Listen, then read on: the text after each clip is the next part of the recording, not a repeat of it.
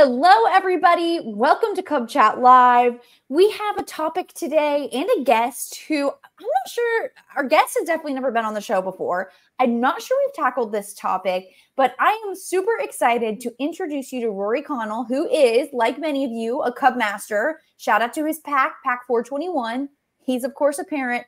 And also, like many of you, a lifelong volunteer. He has a lot of volunteer experience, and he's going to be sharing what he's learned in this organization and others today with us. We're talking about succession planning. We're going to talk about more about what that means in a second. But hey, Rory, thanks for being on the show. Good afternoon. Happy Friday.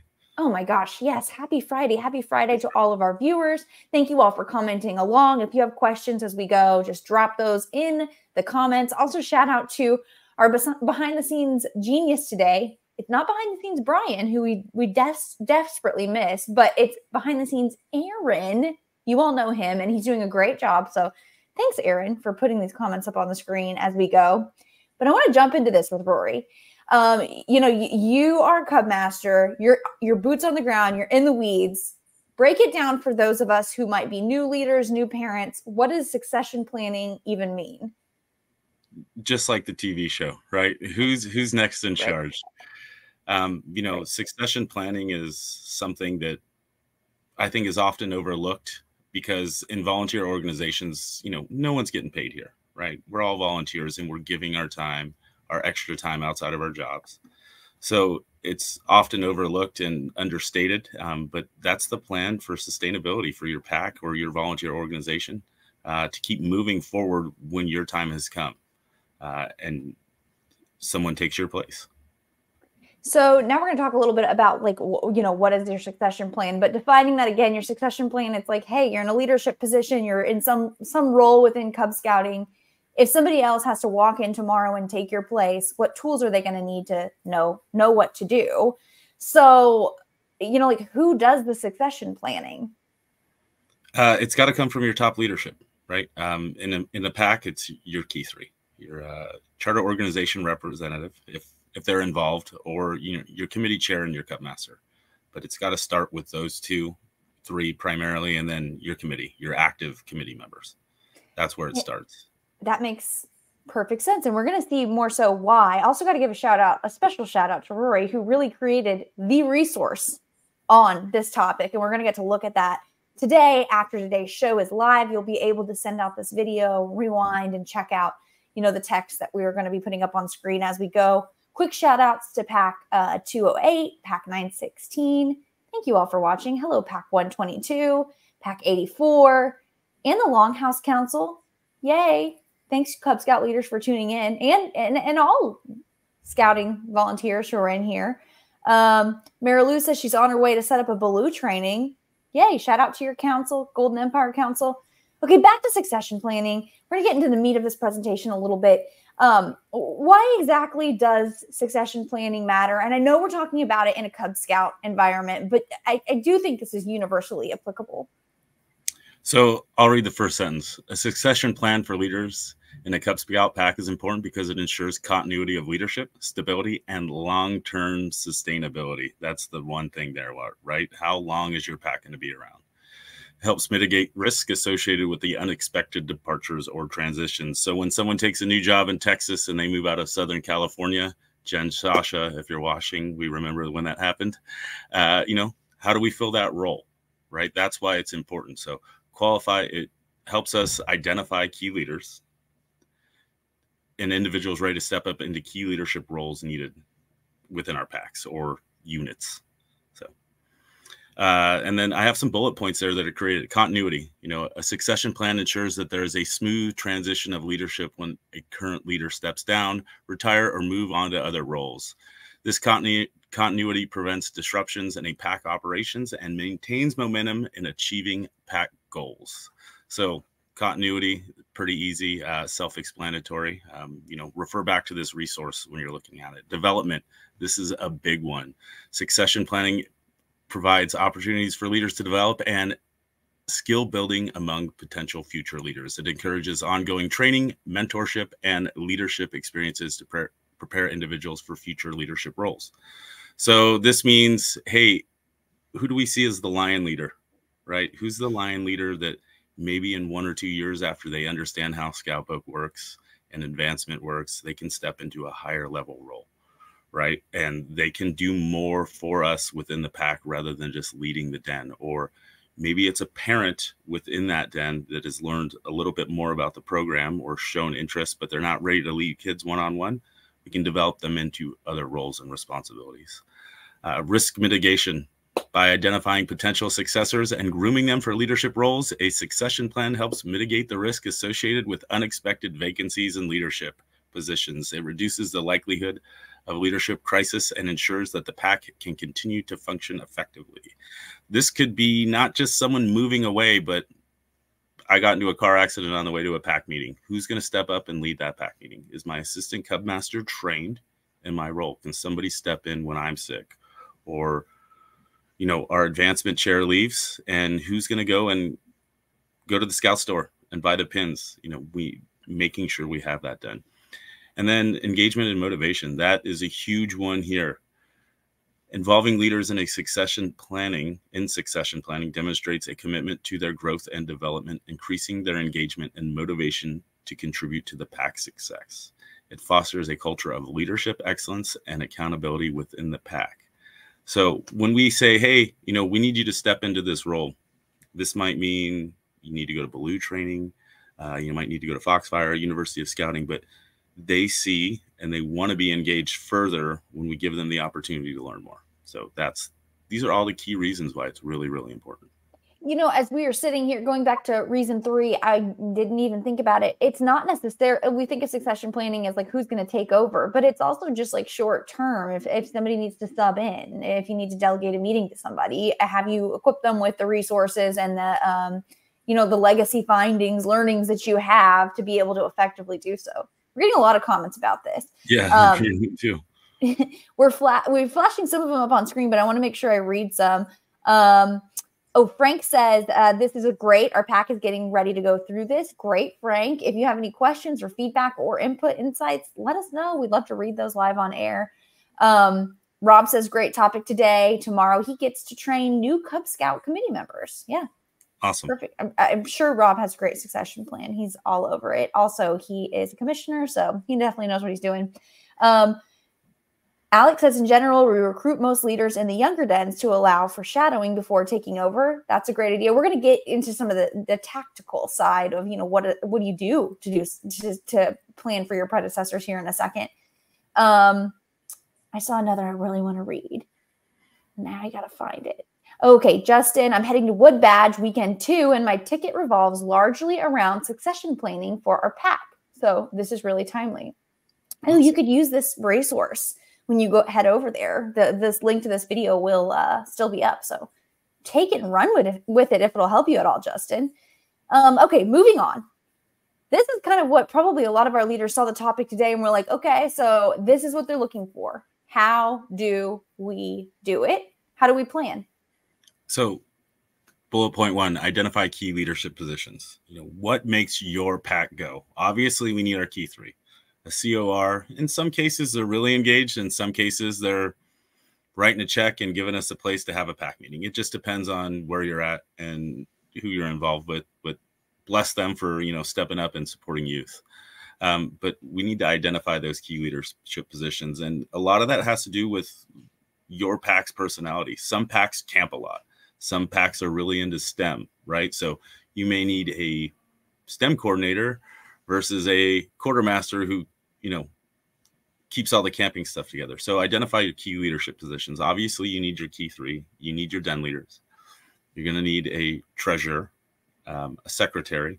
You know, so those are the things you need. But one of the things that is really, really critical is making sure that you fill out as many positions as possible, right? We want to fill out and give everyone a chance to participate. You need a fundraising chair. You need a membership chair, making sure that you have all those positions filled out and that one or a few handful of people are holding all the positions. And then you assess your current leadership team, evaluate the strengths and skills and expertise of the current leaders, and identify potential gaps or areas for development. So, hey, what are we working with now, and where can we fill the gaps to fill out all those roles we've identified? That's really important, because just because I may be an accountant every day of my life, it doesn't mean I want to be the treasurer, right? And we want to give people the opportunity to do other things outside of what their day job may be when they volunteer. That's in any organization. But make sure you know what you're working with to start, and then you build your wish list of things that you need. Identify potential successors. Identify potential successors for key leadership positions based on their skills, commitment, and suitability for the role. I'm going to give a perfect example. Last weekend, our pack was camping at Camp Emerson's, second oldest Boy Scout camp in the country. And we do an outdoor movie night. And for some reason, everyone's phone had an iOS update, and we're all scrambling. You know, the boys all want to watch, you know, this movie, and they're all ready. We've got the campfire set up. They're doing s'mores, and we can't get the movie to play. And out of nowhere, it's like a guardian angel. This lion dad shows up, and he's like, "Oh, I work in the tech industry." And 5 minutes later, he's streaming a video through his Starlink and satellite that he's got on his truck. And I'm like, wow, who is this guy? Where did he come from? And right away, like, the conversation 10 minutes later is, that guy's our guy. He's going to become a Cub Master. You know, right away, we're having the conversation. Provide training and development. Offer training and mentorship and leader development opportunities. You know, I'm very blessed that I've had mentors. You know, one of the people that's kept me involved was my Scoutmaster, right? And mentoring those coming in is really, really a big deal. You can't just do your own thing. I encourage den leaders to make sure they're looking back at the rank behind them every year. Hey, what can you do to help support that? When we do Pinewood Derby every year, right? Our Bears host our Pinewood Derby. Well, every year when the Bears are doing it, the Wolf leader is there watching them, so they can take that over the next year. So provide training, make sure they're going to Blue, make sure they're doing Wood Badge, University of Scouting if you have it. Transition plans. Develop transition plans for key leadership transitions. So in our pack, our bylaws state that we can only hold a committee position for 3 years. So we're rotating people through. So that's built into our bylaws, and you can do it differently, but that's part of our transition plan. So every 3 years, we're making sure someone's moving on to a new position and they're not staying in that position. So we don't have dead space when they leave. Review and update regularly. That's the conversation that's tough for some of us. It could be a once a year meeting, but it needs to be something that happens. A lot of times we get into leadership roles, and sometimes people can take that on to a higher level than it, you know, sometimes we get that leadership and we really embrace it and we don't want to let it go. And that's why having the conversation all the time prevents that. I know that there's someone in a pack that's watching right now that feels like, oh my goodness, this guy doesn't want to give up power. He doesn't want to let go. And that's why keeping this conversation out and open and transparent all the time prevents that from happening. And that's the next point. Promote transparency and communication. You've got to talk about these things regularly. It's got to be a conversation. Who's the next person? You know, I know that I'll be gone from my pack in February when my son bridges out to Boy Scouts. And that's a conversation we're having now. And, you know, we're doing things like parent surveys. You know, every year we do a parent survey. What are you good at? What do you want to do? And we're making sure that the parents are part of that conversation, the leaders in the committee, and it's a constant conversation. And then, you know, celebrate those transitions. Make sure that when someone leaves, you recognize them, because kids love patches, but adults in scouting love them just as much. And we want to make sure people are recognized for the, you know, the time that they're giving. Our time is our most valuable resource. And when people give their time to our children, we should celebrate that and we should recognize them for that. And I think that encourages other people to participate. So you've inspired a lot of good conversation and a question I want to see if we can get your input on. But first up, Brian says every year he hands off all his meeting plans to the next younger den leader. It gives them a bunch of ideas.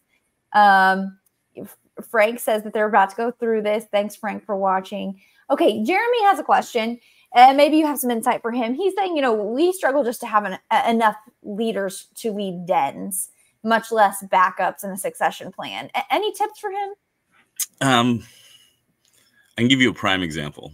So this year I took on, I was my son's, I was his den leader from start to up until his Weeblos year. And then I, stepped away from that role because I became the scout master, and I didn't, I wanted to give the opportunity for it to be really focused on the den.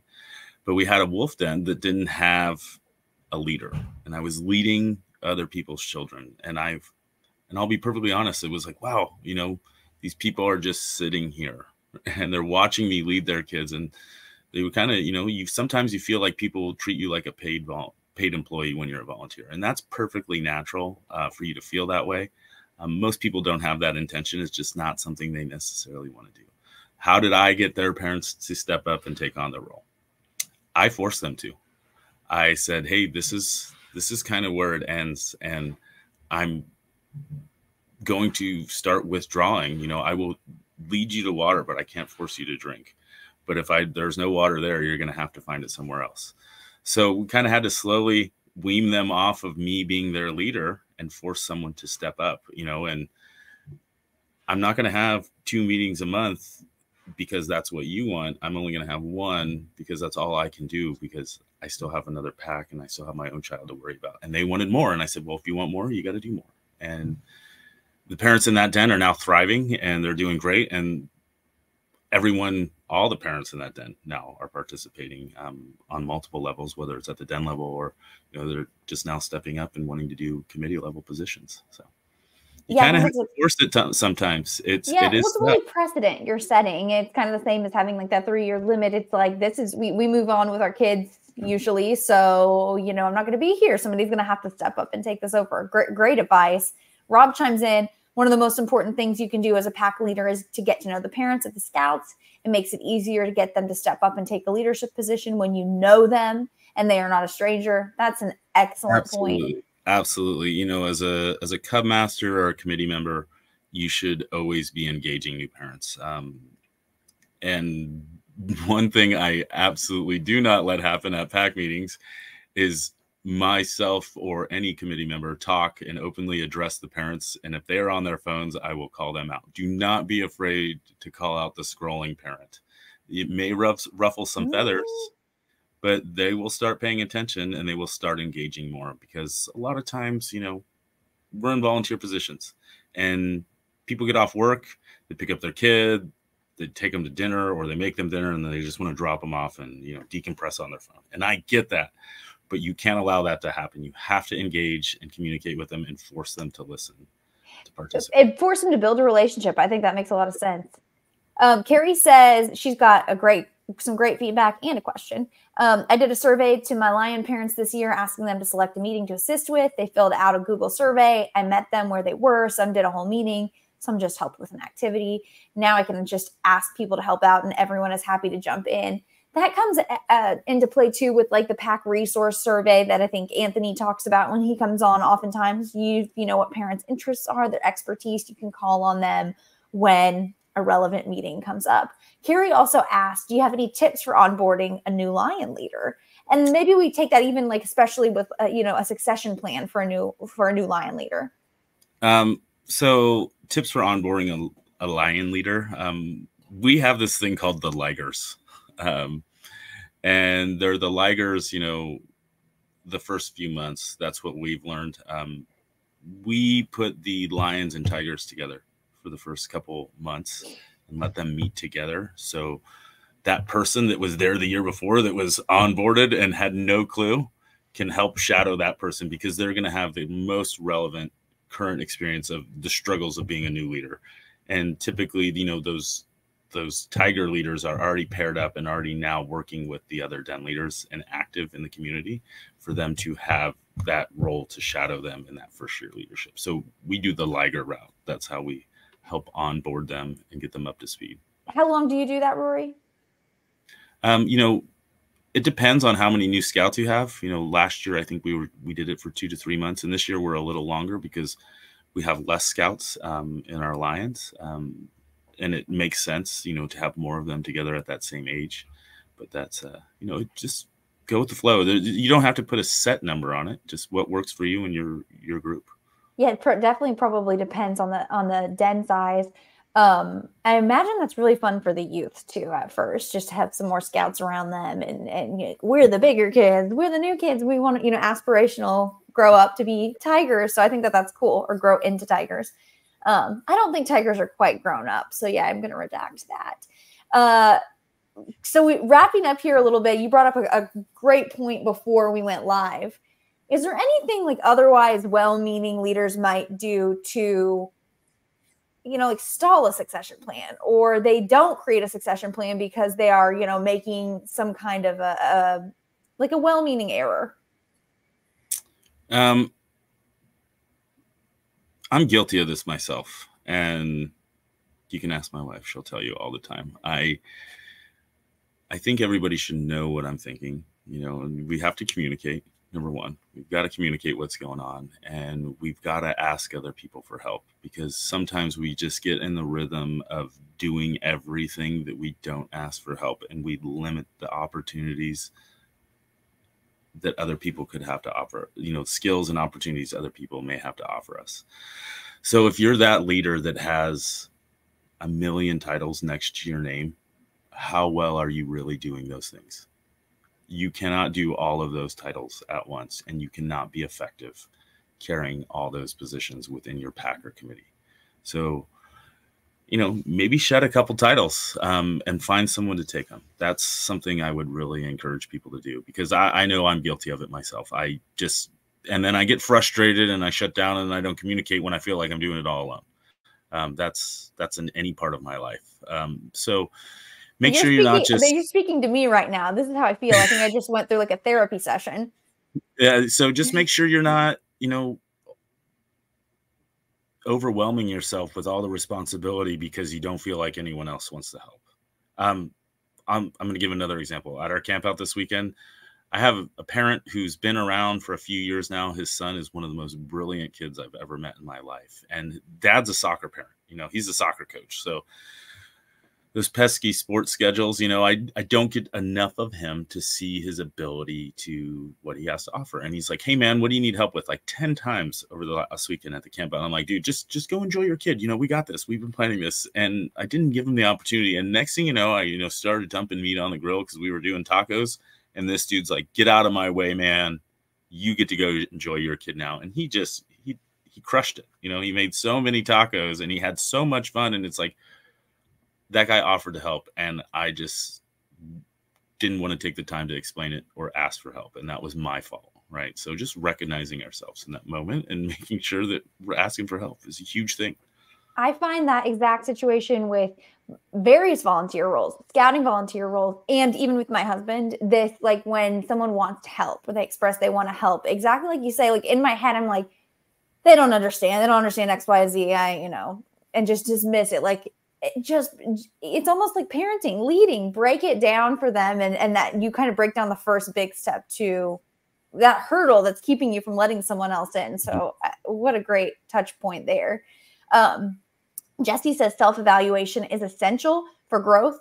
Also, committee parent meetings are essential for our planning. Yeah, I mean, having your parents as part of the committee, I think, is one big step to engaging them and making them realize, like, hey, you are the leadership pool here. In Cub Scouts. All of your comments are wonderful. A couple more pack shout outs. Pack 1993, that's Jeremy's pack. Pack 799, pack 215, pack 78 and 89. Thank you all for watching. Now, we shared a resource throughout the show that I just know a lot of you are like, hey, how do we get our hands on that? Well, the answer is this video, for now, at least. We'll try to find a way to make this available to you. But and we also all owe Rory a big thank you for putting this together, because this is his creation. This is not something that came out of it did come out of scouting. It did come out of the BSA. It just came from a volunteer. If you want to access this for now, use this video. After we're live, you'll be able to share this video. It's on YouTube. It's on all of the scouting Facebook pages, and you are able to email this out. You're able to tag somebody in the comments who you think might find this video worthwhile. We are up upon our last few minutes here, so get those last comments and shout outs in, everybody. Brian has a question. How do folks get parents to show up to parent committee meetings? I think he's probably posing that to other people who are watching today's show, but if you have any input, Rory, feel free to chime in. So there's two things that are always hard, right? People that have multiple kids or childcare. How do we have, so if we can provide a location where we have childcare, you're going to get higher, rate of return, and food. Childcare and food. Those are the two things that seem to incentivize people. Hey, if I can do something on an evening where I can feed the people and maybe their kids, let's do pizza and have one of the older kids, whether it's a den chief or someone, watch the kids in a non-official manner, and the kids can play in the backyard. I think childcare and food are probably the two keys for success there, because those are hard things to do on a weeknight or even a weekend. And depending on the age of the kids, even just like coloring pages, an activity for them, word finds, a table where they can sit. Rob's got a great point. Call it a parent meeting, not a leader or committee meeting. Breaking down the terms we use, I think that can be very powerful. There's no doubt you need to be there if it's a parent meeting and you're a parent, I would think. And Luke echoes you as well, Rory. If you have older scouts that can look over the Cubs, that's helpful. Also very fun for the Cubs and kind of a contingency plan for your scouting, incentive to keep going and scouting if you're youth. I'm going to make sure I'm not missing any comments here. Rory, is there anything else that we've missed that you want to make sure we cover today before we let you go? I just got to give my shout outs, I guess. First and foremost, I'm proud to say that I'm the Cub Master of the pack that my parents, started 35 years later. So that's a testament to succession. So my mom and dad, got a shout out to them. And then, Mike Downs from the Inland Empire Council, my Scoutmaster, who, just still dragging me through this journey and pushing me to be here, and Gary Dufresne, another lifelong person, and then the whole committee of our pack, Pack 421 Corona. You guys are awesome. I love working with you guys, and it's been great. And I can't wait to see who our next Cub Master is. I will say I want to be in your pack. It sounds very fun, very organized, and like there's a great culture. I can just tell that there's relationships built amongst the adults as well, based on how you describe it. And I think that that's what makes for a really successful pack. So great job, Rory. Shout out to you again. Shout out to you for creating this resource. Yeah, definitely. You're welcome. Luke says, if your older youth look after Cubs, can that be a service project? It probably depends on how you structure it, Luke. But also, I just have to make sure that we say you still got to follow youth protection guidelines, keep those in place. It's not like go send the kids off with a youth and it's not a scouting event. It is a scouting event. So definitely follow youth protection. I think that's it. If you want to watch past episodes of Cub Chat Live, you can do that on the blog, on the Aaron on Scouting blog. You can also watch them in the playlist wherever you're watching this right now. And a reminder, we do have a podcast. So if it is hard for you to sit down and watch the videos one week, go to Apple Podcasts, go to Spotify, wherever you listen to podcasts. This podcast exists, so you can check it out, subscribe. And Mary Lou echoes, yeah, we ditched the leader meeting and committee meeting years ago. Good job. Everybody, thank you for watching. We will be back next Friday. It should be a really good episode. And then the next week, we will be live again from National Annual Meeting. We'll be in person with some of our guests that we can only talk to remotely. It's going to be super exciting. But beyond all that, Rory, thank you so much for taking the time. Please come back. We love having, like I said, a real boots on the ground volunteer here on the show. Love to be back. Thank you so much. Everybody, we'll see you next time. Thanks for tuning in today. Be sure to catch next week's episode. Same time, same place. And let us know how we're doing at go.scoutingmagazine.org/rate-cubchat. We love feedback and ideas for new episodes. And you can visit blog.scoutingmagazine.org/cubchatlive for all our past video episodes. You can see us live. Except it's recorded, but it was live. Okay, see you next week.